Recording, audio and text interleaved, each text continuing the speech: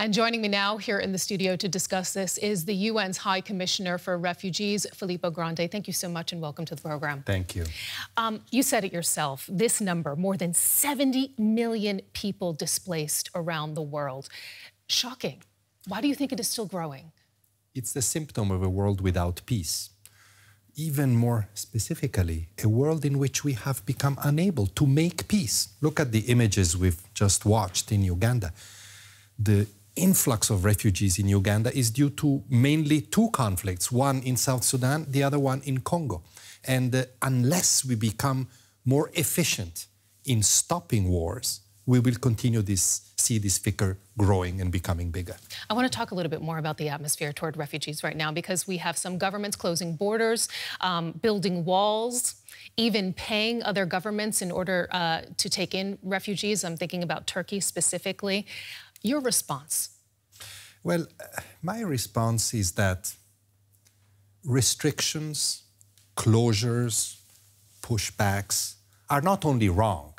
Let's remember that these people are fleeing from war, conflict, violence, discrimination, so they need help. So it's not only wrong to push them back, but it is also not efficient. The problem will not go away. It will just move to another part of the world. It will be a problem there, and it is just waiting to come back to the rich countries.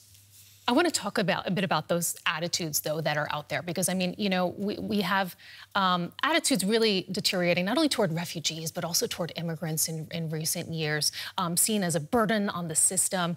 How do you change that mindset? I mean, has there been a failure here in managing the message in terms of what refugees bring to the table for various countries? There have been many failures in managing these population movements. We have to recognize that. In Europe, for example, they were designed for much smaller numbers. When the numbers became bigger in 2015, Europe was not ready, and that sent a wrong message. But also some unscrupulous politicians have exploited that. They have realized that by portraying these people as a threat, they would gain consensus and votes. Now, this is the wrong approach, as I said. This doesn't solve the problem. I am always a bit hesitant to present this figure as dramatic. It is dramatic, of course. 70 million people in need of protection, of safety. It's dramatic. But it is also manageable. We're 7.5 billion people on this planet. Surely we can find ways, like Uganda did, to manage these flows. When it comes to your organization, the UNHCR, we know that the United States is among the largest supporters of refugees. The U.S., in fact, is the biggest single donor to the UNHCR. We've seen the rhetoric from U.S. President Donald Trump. It does not seem to be friendly toward your organization. Are you worried? Well, I would not say that it is not friendly to my organization because like you said, the United States government is a very generous supporter of refugee operations worldwide. The discussion, which is more complicated, is about refugees in the United States. That's a complicated discussion, as it is in Europe. But this has not jeopardized the incredibly strong support, including financial support, that the US has provided to us and many NGOs and others working with refugees around the world. Your organization, the UNHCR, you seem to be a bit of a fig leaf for countries around the world. Do you find that you are still able to do the work that you were commissioned to do from the very beginning? I mean, what are your frustrations these days when it comes to executing your mission? I think, if I may, we're not a fig leaf. I have 16,000 colleagues, most of whom are in very far away from here, field locations, working day in, day out to bring relief, to bring safety to the millions of people that are fleeing conflict, together with many other partners. Their work continues to be relevant and important.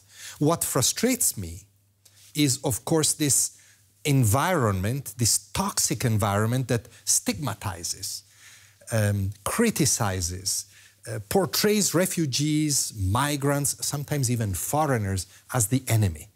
This is, like I said, easy to to spread. It's a line that many people embrace because they have apprehensions and fears, but it is not a good line. Why are they not the enemy? Perhaps you can bust some of those myths for us right now. Well, first of all, like I said, let's not forget that these are people fleeing problems. They're not bringing problems. So they're not the enemy in that sense.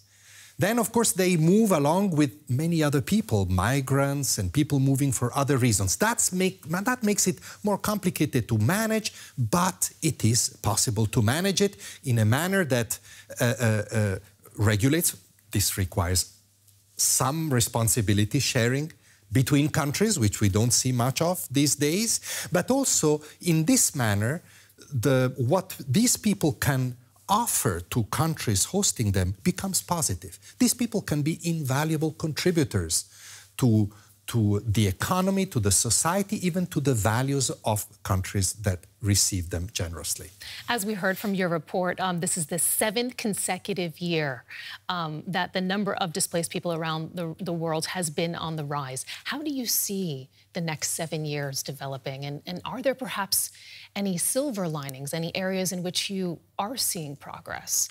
We have now something called the Refugee Compact. This is an agreement between the countries in the world to improve the manner in which we respond to refugee crisis. It was very interesting what we heard just a few minutes ago from Uganda, because Uganda is a model country in that respect. It receives refugees, it keeps borders open, and God knows what a burden it is for them. Millions from South Sudan, from the Democratic Republic of Congo. And yet people are not put in camps, they're allowed to access services, they're allowed to work. But of course, that model, which we are promoting, needs a lot of support. Uganda doesn't have all the resources, as we heard from that teacher. So we should not take for granted that hospitality. We should support it. And in that way, I think that if that model is replicated, and we're doing it in about 15 countries these days, we have a new blueprint for a better support model to refugee crisis. This is a reason for optimism amidst the gloom and amidst the fears. So a shocking report, but some hope for the future. Joining us with that perspective, we thank you very much, Filippo Grandi, High Commissioner for Refugees at the United Nations. We appreciate it. Thank you very much.